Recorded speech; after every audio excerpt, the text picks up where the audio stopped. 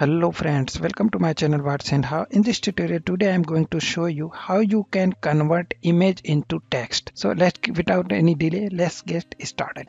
So first of all, I am opening here Microsoft Word file. Here I have a JPG file. Here you can see this is a scan file. This is a JPG file. I want to convert this as a text. If you have a bunch of image file and you want to make as a text document, so here is my image file. Just drag and drop in here.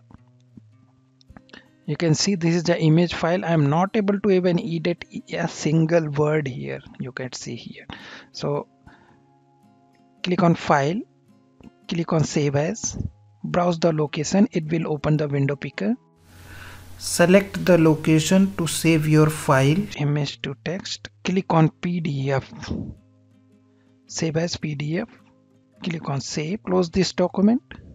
Don't save. Open a new Microsoft Word.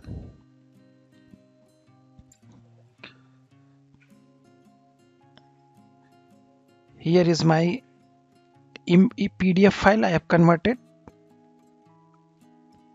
Click on new.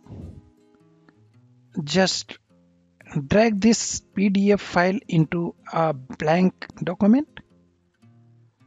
Here you could see it's giving warning that Word would now convert your PDF to an editable Word document. This may take a while, so it might not look exactly like original PDF, especially if the original file contain lots of graphics. So it's saying that you may not get exact file what you have in PDF. So click on OK.